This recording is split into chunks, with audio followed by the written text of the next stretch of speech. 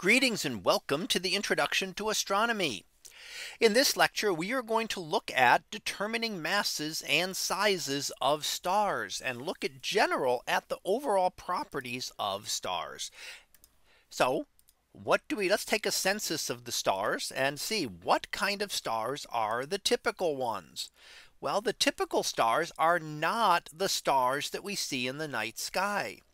The stars that we see in the night sky are large and bright stars that can be seen over very large distances. A typical star is smaller and cooler than our sun. So let's take a look here at stars within 21 light years of the sun. These are stars in our solar neighborhood. Our sun is a G-type star. There are 7 of those. And there are 3 stars then that are hotter than our sun of higher classes, class A and F. And there are 111 stars of class K and M. So we see that there are far more stars on the cooler side of the sun than on the hotter side. Now we also see a few white dwarf stars and brown dwarf stars. And to be honest, the brown dwarf stars may be underestimated still. We are still detecting more. These are hard to see. In fact, most of these stars that we see are not visible. Most of these M-type stars are very cool and we really can't see them with the naked eye. Now we have some things with selection effects here. Since the stars that we see in the night sky are not typical stars, this is an example of what we call a selection effect.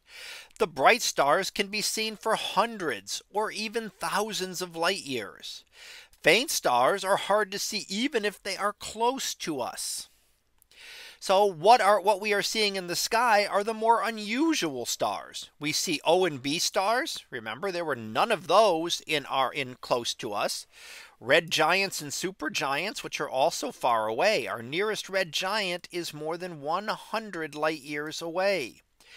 The nearest O-type star is 500 light years away or so. So we're looking at very large distances. However, we can see these brightly even over those distances because they are so tremendously bright. So the stars you see when you go out at night are not the typical types of stars that exist. So how do we determine masses of stars? Well, mass is a hard thing to determine. And that's because we need something orbiting a star so that we can figure out its mass. In order to get this, we look at things like binary stars. If we have a binary star, then we can determine the mass from the orbit. And we have 3 types of binaries we want to discuss. There is the visual binary, which is shown here, where you can actually see 2 stars in an image. And if you watch over long periods of time, you could see that they are slowly orbiting around each other. We also have spectroscopic binaries, where we cannot see 2 individual stars, but we can see them in the spectrum. So when we look at the spectrum here, we can see that there are lines from star A and B. When one star is moving toward us and one star is moving away, then we will get shifts in the opposite direction and those lines will separate. When they are going tangentially, as we see in the image here, then we will see no shift. So that would be similar to the top and the bottom sections here. So this was an example of what we call a spectroscopic binary. We cannot see the 2 stars individually, but we can see evidence from the spectrum that there are 2 stars orbiting. We also have eclipsing binary stars, such as shown here. In this case, a star will dim when an unseen companion passes in front of it. And we can see that in the light curve. And we can use those properties to help us determine the mass of a star. Now, how do we determine that mass? Well, we go back and remember Kepler's 3rd law from an earlier lecture. Kepler's 3rd law stated that the cube of the semi-major axis was equal to the square of the period of revolution. If we use d for the semi-major axis, which is what the textbook is using here, and p for the period of revolution, Newton tells us that d cubed equals the sum of the masses times p squared. Now, actually, there's a constant out here that we are not going to worry about.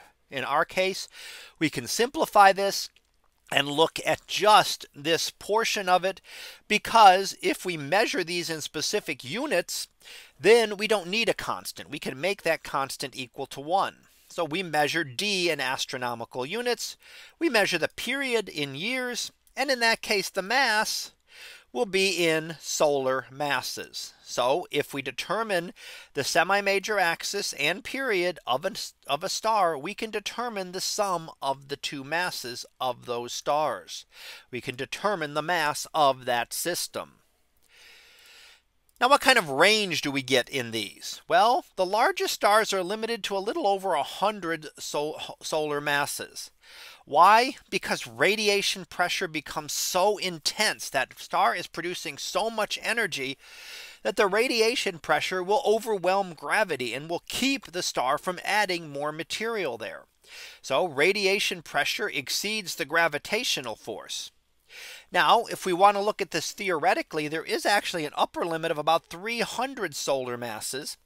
These are for stars with no metals. And remember, a metal is anything other than hydrogen or helium. So stars like this would have existed only very early after the Big Bang. Any current star forming will have at least some amount of metals. So those are the most massive stars that we see. The lowest mass stars are about 1/12 of a solar mass. This is where they never get hot enough to fuse hydrogen into helium, and that becomes then a brown dwarf star. Now we also find what we call the mass luminosity relationship, as shown here, that there is a relationship between the mass. As you get larger and larger masses, we get larger and larger luminosities, and it actually goes up as a relatively high power. So a star that is twice as massive will not be twice as luminous, but will be many times more luminous. For example, we look at a star like our sun, which would have 1 solar luminosity and 1 solar mass. If we went to something that was 10 times more massive, we might originally expect that, oh, that would be about 10 times as luminous. But if we move up the diagram here, we find that it is closer to 100,000 times more luminous. So the mass and luminosity increases very rapidly with the mass. That's one of the reasons these stars can be seen over such tremendous distances. So that's a little bit about masses. How do we determine the diameter of a star? Well, the vast majority of stars look only like points of light, even through very large telescopes. However, we do have some methods to determine the diameter. If the moon passes in front of a star, we can use that to measure by the amount of time it takes for it to dim as the moon passes in front of that. Eclipsing binary stars can also be used to do that. When one star passes in front of another, if the star were infinitely small, it would just immediately drop down and go like that. The amount of time it takes to dim tells us something about the size of that star. And we can use the radiation law. The radiation law has a bunch of constants here. 4 pi and sigma are just constants. So it relates the luminosity, the radius, and the temperature. Now, if we can determine 2 of those, then we can calculate the third.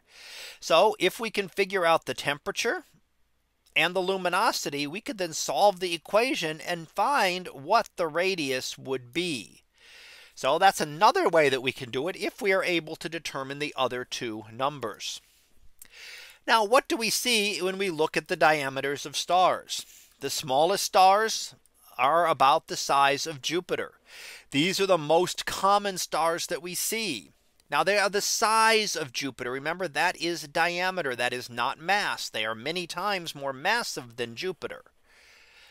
The largest stars are much larger than our sun. We have giant stars that are 10 to 100 times larger than the sun. Supergiant stars 100 times larger. And the largest known star, VY Canis Majoris, 1,400 times larger than our sun, which would extend out beyond Jupiter if we placed it where the sun was in our solar system. Another star known as Stephenson 2-18, possibly over 2,000 times the diameter of our sun, and would extend out beyond Saturn in our solar system. So while there's a big range in mass, there is an even bigger range in sizes and, as we'll see, luminosities within the different types of stars. So let's go ahead and finish up with our summary. And what we've looked at today is that the stars have a wide variety of both masses and diameters. We talked about various methods to use to determine how big a star is and the mass of the star. Large stars are more commonly seen in the sky, but the small stars are the more common ones in the universe. So that concludes this lecture on determining masses and sizes of stars. We'll be back again next time for another topic in astronomy. So until then, have a great day, everyone, and I will see you in class.